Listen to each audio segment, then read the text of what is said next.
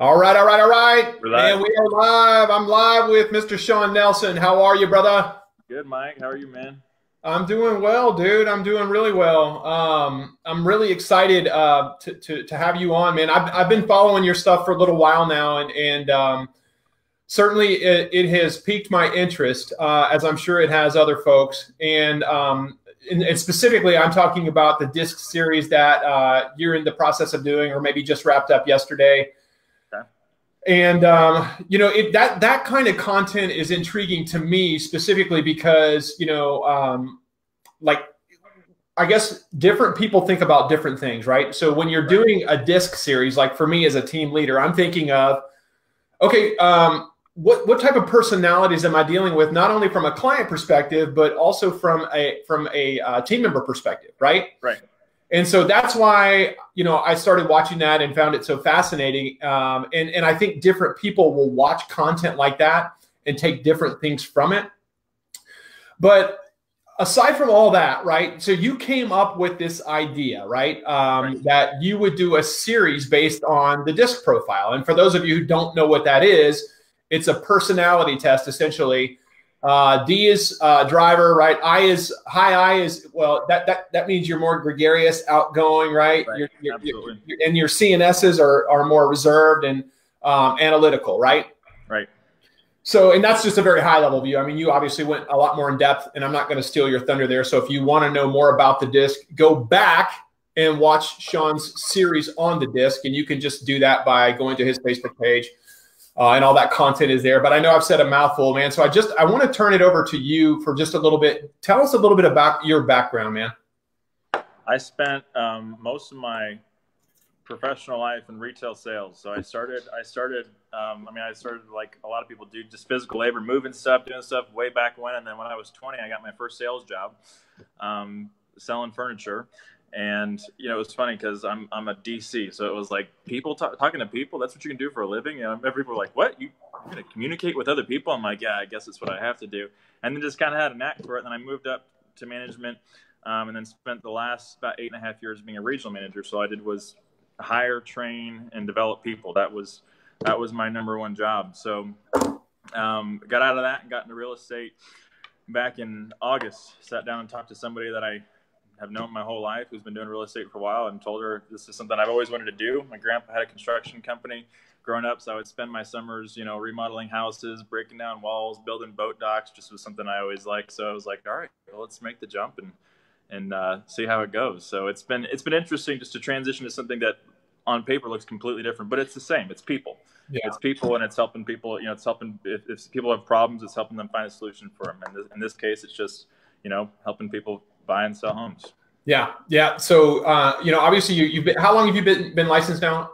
Just since December, so brand new. Just since December, man. That's awesome. And what's really cool is you're kind of making a name for yourself or a niche for yourself on social media with some of the content you're creating. And I think other realtors, and I talked to Nick about this, Nick Komprasky on Tuesday, because we talked about leveraging video in your business. Right. And we can touch on that a little bit too, because a lot of what you're doing is video, right, but there's a lot that goes behind that also. And so what I want to talk about specifically is how to create engaging content, right? Like you came up with this idea that you would do a series on the disc. Right. And so I'm curious, like where does that come from? How did you come up with that? I think the most important thing for me, Mike, is finding something that like you're passionate about. Because I was talking to someone, I've got an accountability group, and we all do it together. And we're talking. Someone was like, "What should I do for a live video?" And I was like, "What's important to you?" And he answered right away. And I'm like, "Do a video on that, because you can't you can talk about all the stuff you want, but if it's here, then people are gonna be able to see that." So I think I started the series just on I called it "Why Do People Hate Salespeople?" Because I was in sales forever. So it was like, and the last part of it was like, because people don't you don't really get to know the person that you're working with. It's like, I'm going to sell the way that I'm comfortable with. And it's like, if you're the salesperson, do what's comfortable for the customer. They're the one that's out of their comfort zone. So I talked about that a little bit, and people seem to like it a lot. And I remember when I first went to my first disc conference and learned about that kind of stuff and got trained on that, I walked out of there and learned more about my personal life than I did my professional life. I'm like, how can I be a better, how can I be a better friend? How can I be a better brother? How can I be a better better father, like just by understanding people and why they're different and what they can teach me that I don't already know. Yeah. Hope that answers your question. Yeah, it does, man. But there's a lot to unpack just in what you said, because I think that, there are people in this industry, right? And we alluded to this on Tuesday as well, that are like, man, you just got into December, right? And you're already creating video. I mean, like, you're 3 or 4 steps ahead of the game, right? When it comes to like social media, right? And so, there are people that have been in this industry for several years, maybe even decades, and they haven't even created their first video. And you're a new guy. You got in and just started creating video right away. So talk a little bit about like, and what I so love about what you're doing is I remember we had a comment on Tuesday, and the girl said, I just don't know what to create. I just don't know what kind of content to create. And what you did was specifically my answer to her question is like, you're already good at something, right? You already have some material in your life that you probably know a little bit more than everyone else about, right? Right.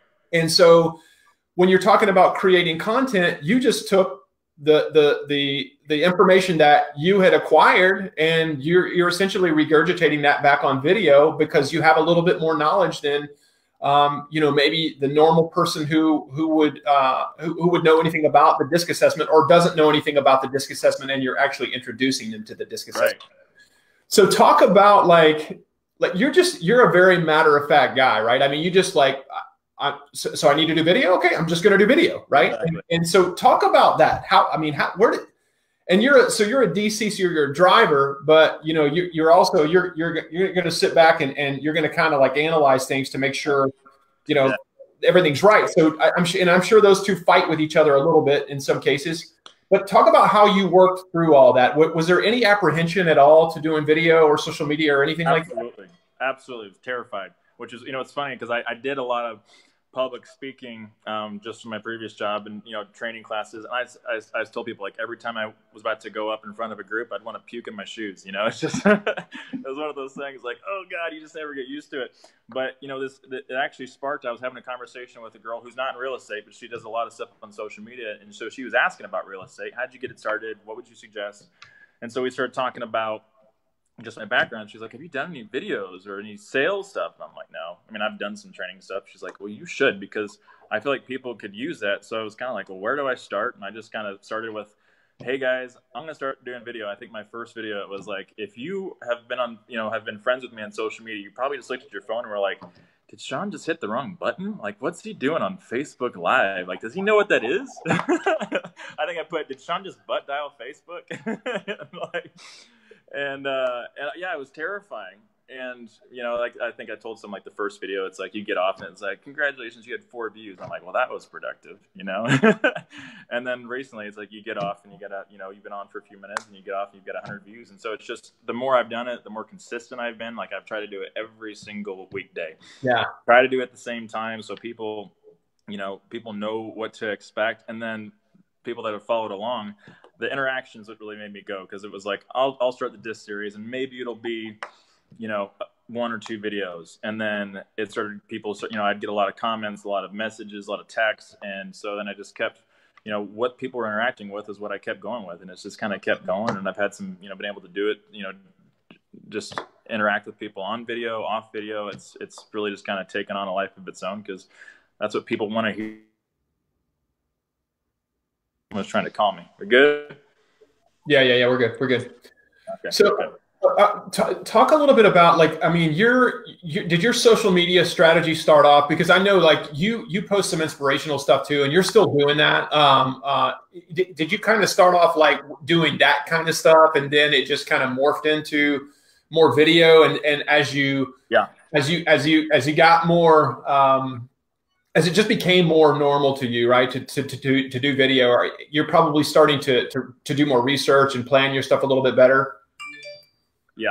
Yeah, and I found that I think the first couple, I don't think I had it planned out as well. And like I said, I'm a high C, C is a big thing for me, so it's like, if I don't have a plan, when I first started doing public speaking, it was like I would type out everything I was going to say, and I would usually, and then I would kind of veer off of it and do something different. But it was like, I need everything structured. But the more I've done it, the more it's been like, I can just kind of freelance. And then yesterday I just did a Q&A, and I was like, I wasn't sure how I was going to go because it's the first time doing it. And it was awesome. I had so much fun because like people have been waiting to ask questions, and it was good to be able to interact with them like that. Yeah. So what kind of advice would you give to maybe somebody that's maybe started to do video, or just starting to do video, or is maybe on the brink of, or maybe just a little fearful? What kind of advice would you give to them? I mean, obviously you're still fresh enough that you've not been doing it long enough that you could still give really good, I think, pertinent advice. Yeah, my number one would be just do it. And I know it sounds cliche, but it's like I sat there and thought about it for like 6 days. I mean, it was like, okay, should I do it? And finally I was driving around and I was talking to my girlfriend, and I'm like, she's like, just get on there and do it. If it goes terrible, it goes terrible, but just hit the button and start doing it. I'm like, all right. So I did it. And then I was like, okay, that was not as scary as I thought it was. And then also like, don't get discouraged right away. Like if you have 5 viewers, your first 5 videos, like don't feel like that, because I've watched it grow very, very quickly, a lot quicker than I thought it would. And then I think my other advice would be, at the end of the day, we're all consumers. Like we're trying to sell something. Everybody's trying to, like, that's the thing. But it's like, think about what you are attracted to. Like when I was going through, like when I was doing videos and when I post stuff, it's like, I use social media just like everybody else does. So it's like, what's going to make me stop and what's going to make me keep scrolling? What's going to catch my eye and be like, this is different than everything else I've seen, or this is just the same next. So I've tried to first of all, be real. That's a huge thing for me, is just be yourself. If there's enough people, I think people can read through, what's genuine, it's not. And so it's like, give people the respect of just being yourself. And the number 2 is like, what is something that they're going to want to stop and listen to, and what's going to make them keep scrolling, and differentiate between the two. Yeah. So is it important before you start to know who your audience is, or will you naturally draw in an audience based on whatever your topic is? I think I've been drawing in a very consistent, more consistent audience now that I've been doing it more consistently, and also doing it at the same time. Because it was like, I think at first it was like I did do video at 1 o'clock, and then it was 4 o'clock, and then it was 6 o'clock, and it'd be all over the place. Where the last probably week and a half, it's been, pretty much at the same time. So I'm getting a lot of the same viewers, and I'll have like, have like a base of like, these are the same people that have been following along so far. And then I'll have, 30, 40 other people that are popping on for the first time. And that's why, like, in the comments, I always leave links to my other videos. So it's like, if you're just now starting with this and you want to catch up, here, click on these other ones. So that way, when we go on tomorrow, that you can be kind of up to speed with what we're talking about. Yeah. I think, look, when you started the disc series, did you have an audience in mind for that? Yeah, I wanted to talk to, because I think disc is used so much for business. It is what it is. And so I think about my sister, for example. I have been talking to her about it for years, and she's like, that's not for me. Like I'm a mom, I'm a wife. Like that's not something I'm concerned about. Mm-hmm. And I was like, I wanted people to understand, like, no, this can affect how you treat your siblings and your kids. And like, I've learned more. I've got one kid who's over here and one kid who's over here. And I've learned very early on, like, if I try to parent them the same way, epic fail. So I wanted to reach people who on a personal level, where it's like, you can use this for everyday life and then take it into business. I mean, you can take anything into business, but start with who you are and who other people are. Because I think the thing I said is, like, miscommunication mostly starts with us not understanding what the other person's, like, who the other person is and why their intention comes across a certain way. And that's how conflict starts. Okay. So do you, like, this was planned, your series was planned out, right? And then I think you did your last episode last night as a Q&A, right? And you got a lot of good feedback. So I know there's a lot of people watching right now, and they're thinking, so I need to plan out a series, and maybe they don't have to go that far, right? Maybe you don't have to plan out a series, but what I want you to talk about is, like, now that your disc series is over, do you have something else already in mind that you're going to talk about next, or where do you go from here? Because what I want people to understand is the mindset of building up to whatever they're going to do next and whatever you're going to do next. Yeah, I have a few different things, and those have come from what, the thing I put on in several videos is, if there's something that you want to talk about, mm-hmm. send me a message. And I got a lot of different ideas from people that I thought were good. So it's really just kind of seeing what can the majority of the people on my Facebook feed, what can the most people relate to? Like, I don't want to pick a topic that 1 out of 2,000 people are going to relate to. Like, that's important too. But it's like, if there's more people that are going to be able to share stuff back and forth, because yesterday's stuff was great. And, one thing is I'm very low I and S.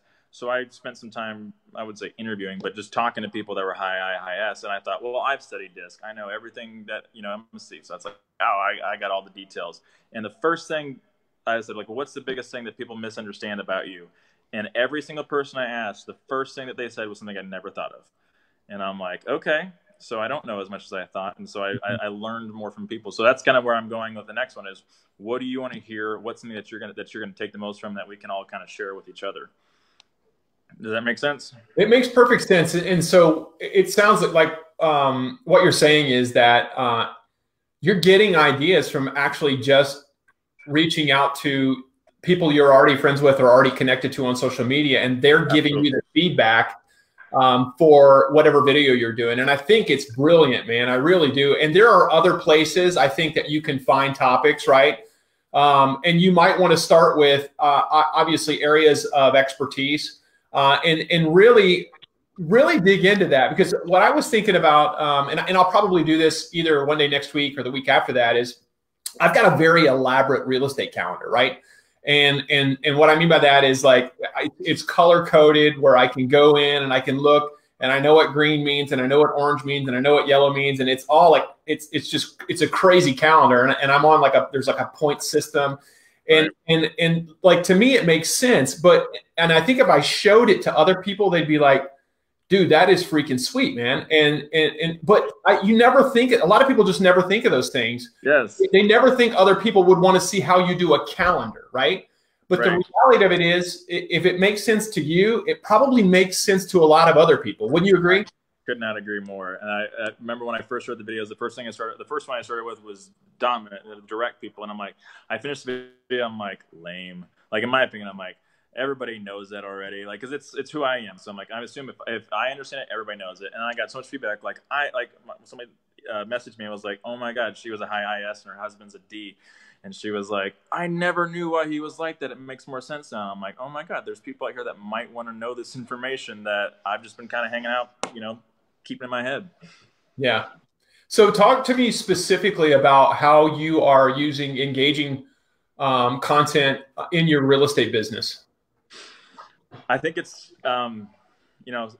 front of mind type thing where it's like, you see real estate, you see, like, I want to be a presence where people are like, okay, this is like, I think real estate, and who's that guy that was on Facebook, who was that guy that was talking? So just, you think about your realtor, it's like, I can tell you who sold me my last 2 houses. I don't remember them, but it's like, I could tell you the person I saw yesterday on TV or yesterday on Facebook or yesterday on whatever it is. Cause it's like, you're just keeping yourself at the front of people's minds. So it's, I want to be in that spot where it's like, maybe you don't need a house right now. Maybe you don't need to sell a house or buy a house right now, but it's like, if it's 6 months from now or 12 months from now, it's like, who is that guy? Like, that seems like a kind of guy that I want to just, have a cup of coffee with, or go grab a beer with, or have somebody that, that can help me out.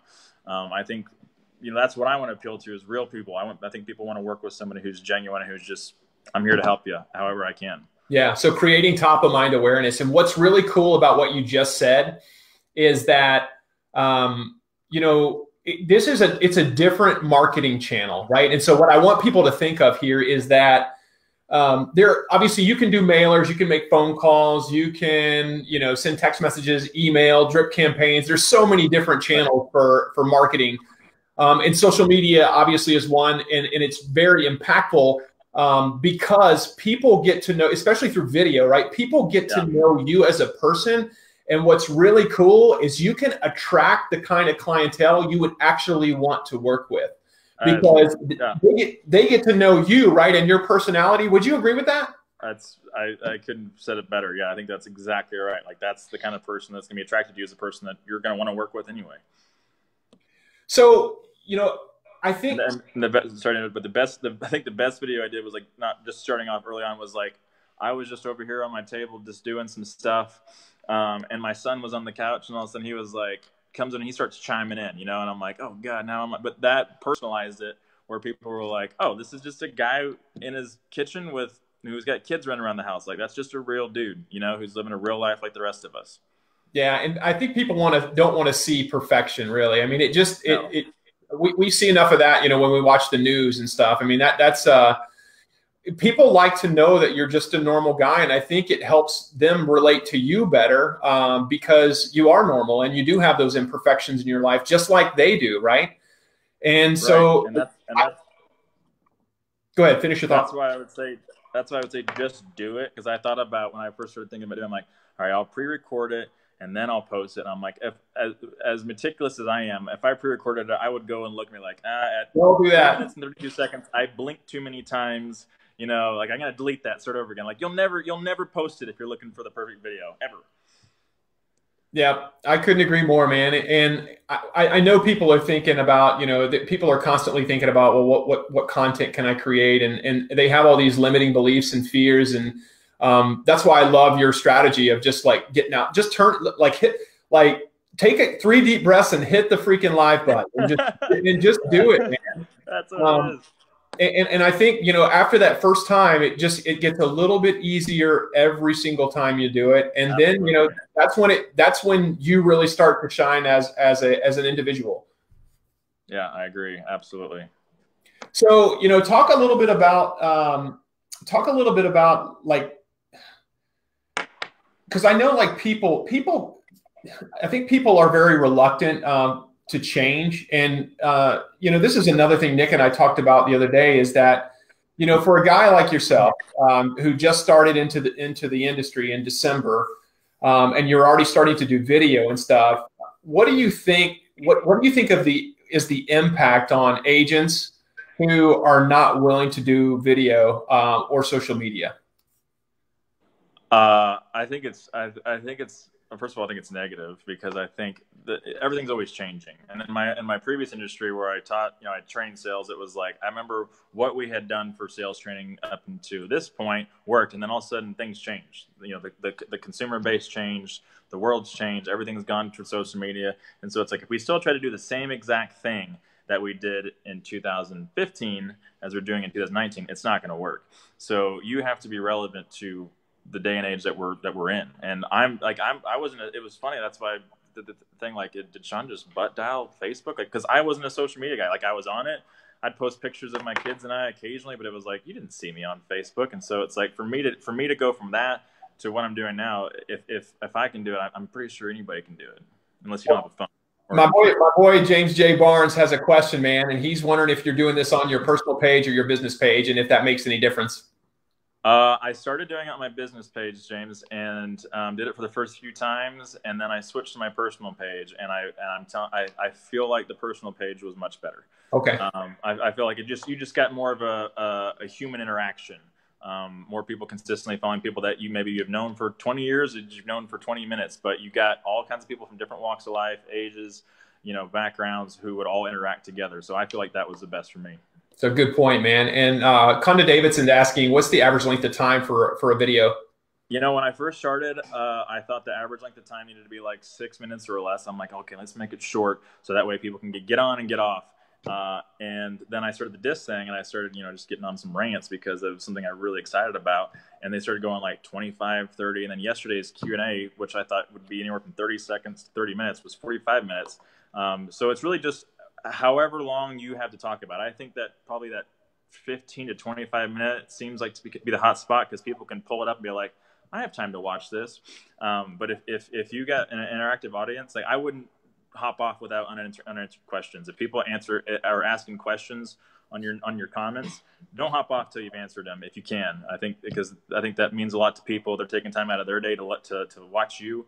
So take time out of your video to appreciate that and to, you know, answer their questions. Yeah. And to piggyback on that, I think, Conda, it really depends on what kind of content you're putting out. I mean, if you just have something quick that's on your mind, you want to say that you think might be impactful, right? It's a quote, or right. It's just something that, you know, might help someone through their day. You know, that video might be 30 to 45 seconds. Right. An interview like what we're doing right now, you know, sometimes can go anywhere between 20 and 45 minutes, just depending on the type of content you're delivering. Right. So right. I hope that answers her question. And I think, you know, even beyond that is going back to what Shawn said, is just do it, man. Just hit the button and do it. Because I think what you'll notice is that, that first time you get those first time jitters out of the way, and then it's just cake, man. It's gravy. It is. Yeah, just prepared to be nervous. Even if you're somebody who likes to talk in front of people, you'll still be like, oh God, what if I say something stupid, or what if my kids come barging in? Everybody's human. We're all of our kids. If you got kids, they always barge in anyway. Yeah, man. So talk to, like, I mean, is there anything that I didn't ask you that I should have? I like to ask that question because oftentimes, like, I'm a high DI, and so I'm go, and oftentimes I'll just completely forget, something I was going to ask, or completely negate an entire section of my questions. So anything that I should have asked that I didn't? I don't think so, man. I think if I was to put a bow on it, it would be just be real. Because I think, like, so we're all consumers, and so I think about what am I attracted to? What do I watch? And it's like, if I feel like I'm watching somebody who's reading off a teleprompter, maybe that works for some people. For me, it doesn't. It's like, I want to know, like, is someone having a real conversation with me? Is it like we're doing right now? Like, we didn't sit down and rehearse this for 3 hours beforehand. I didn't know what you're going to ask before you asked it. And I think that's what people like to see, is like, these are just two guys having a conversation. And I feel like that's what your live video should be, is like, this is just a guy who's just talking to a person. And whether it's one person or 1,000 people, just be yourself.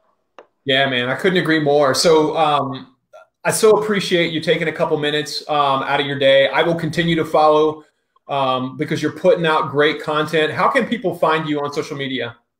I got a YouTube channel, Shawn Nelson Realty. That's where I'm kind of putting all my videos together. So I've got 2 series done right now. So you can follow me on that. And also, if you look on my Facebook, my Shawn Nelson, I got a realty page as well. But if you look on my video from yesterday, I put all the links to my other disc videos in there, and then if you click on those, it'll take you to my YouTube channel, and you can subscribe there for anything else I post. Cool, man. And so I know the first series, or the first series I watched was the disc series, and it sounds like there's 2 now. So I got to go back and watch the other one. What is the other one? It was Why Do People Hate Salespeople? So and how long is that series? That one was, I think it was a 7-part. It was much shorter. It was like 7 to 11 minutes long per video. And it was, when I taught people how to sell, it was like, don't be the same person that they just, so they come out of someone else's store, and it's like, oh God, I don't want to be around that person. It's like, why do people hate salespeople, and how to be different than that? So that way we can provide a better experience for people that are shopping with us or buying houses from us. Hey, brother, we got one other question from Rebecca Hayes. She asked, is YouTube better or Facebook Live better? Rebecca, if you're catching up, I would say probably YouTube, because it's all in one spot. You have to scroll through my newsfeed. But Facebook Live is better if you happen to be on, because that way, if you have a question, it's more interactive. So it's like, I might say something, you may be like, oh, what about this? And I found that those have been the best ones when people have questions during the video. Those seem to kind of facilitate more, interactive type conversations. Yeah, and Rebecca, if your question was which one is it better to do video on, the answer is both. You can record your videos on Facebook Live and then download into an MP4 and then upload it into YouTube. So I'm not sure how she was asking that question, but we answered it both ways. So hope that helps. Yeah, if you're just starting off on YouTube, like I just started the YouTube thing recently, and so it's like, you're going to start off with way more people following on Facebook than probably YouTube initially. So maybe get it up and going with Facebook, and then if your followers start piling up on YouTube, then you can transition over there. Would be my opinion. Awesome, brother. Awesome, man. Dropping some serious gold, man. I so appreciate it. Listen, I will continue. Thanks for having me. Yeah, no, absolutely. Hopefully we can do this again in the future, man, after you do another series. Thanks, Mike. I appreciate it, man. All right, brother. Good luck. All right, we'll see you. See ya. Nice, man. Thanks, man.